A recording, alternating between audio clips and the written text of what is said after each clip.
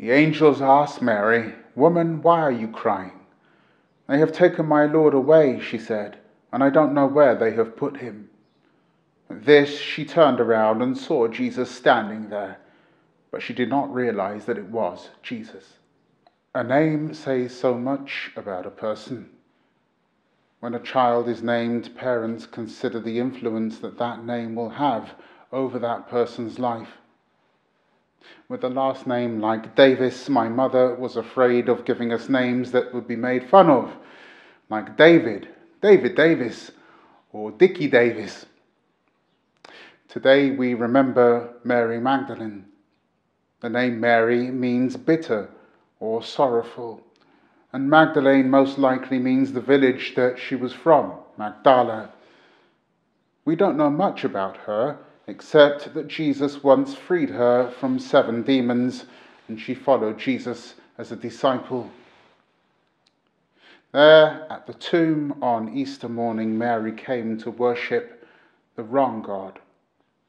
True gods do not lie dead in graves, as she comes looking for. The real God was alive, but she had seen Jesus die just days before. She came that day to remember a God who was dead, a false God.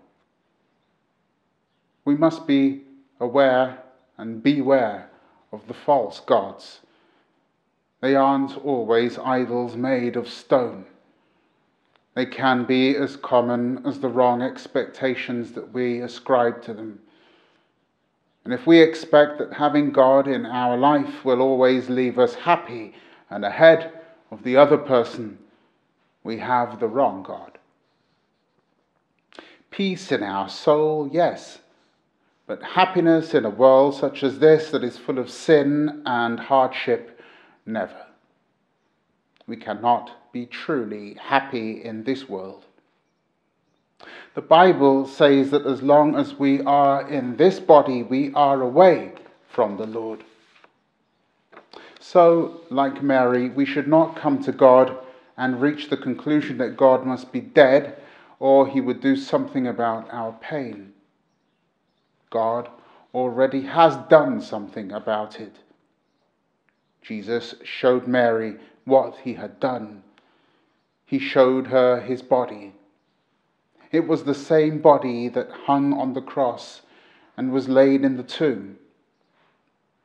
Then it was dead, but now it was alive, just as he said it would be.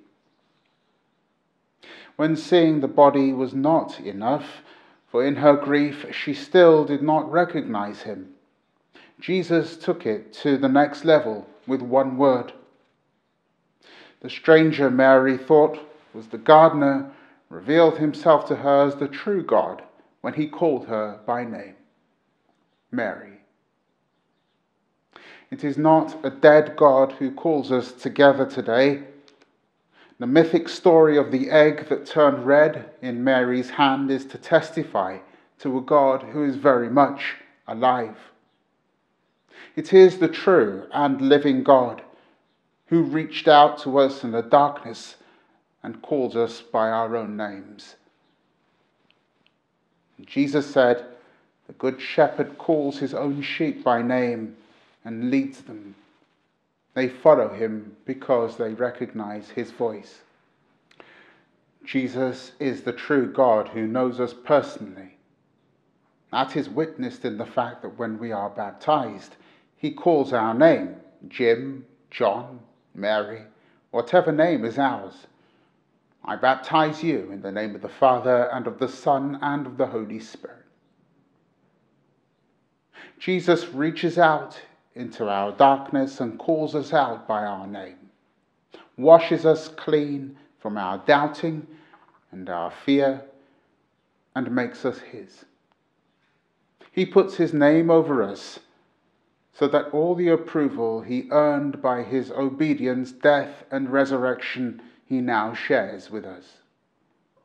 We do not worship a dead God, but one who is alive, knows our names, and calls us into the darkness to lead us out to live with him in eternal light. In this story of Mary of Magdala, we see ourselves very easily. We cannot allow the darkness and the worry of this world to overcome us. And yet, we mustn't ignore it and do nothing either. We have been called by name to the true God, Jesus Christ. Mary was then sent by Jesus from there to share the good news that Jesus was returning to the Father. Not his Father only, but now because of the forgiveness that he earned for us, to my Father and to your Father, my God and your God. That is our mission too. We have the opportunity to testify to the God who calls us by our names. Because of Jesus, his Father is our Father. And we shall pass through the darkness of the graveyard, the hard times, the uncertainty of the pain in this broken world. And when they ask, "How are you doing?" you can say with Mary, "I will be all right. I have seen the Lord, and he has called me by my name." May the peace of God that passes all understanding keep your hearts and minds in Christ Jesus. Amen.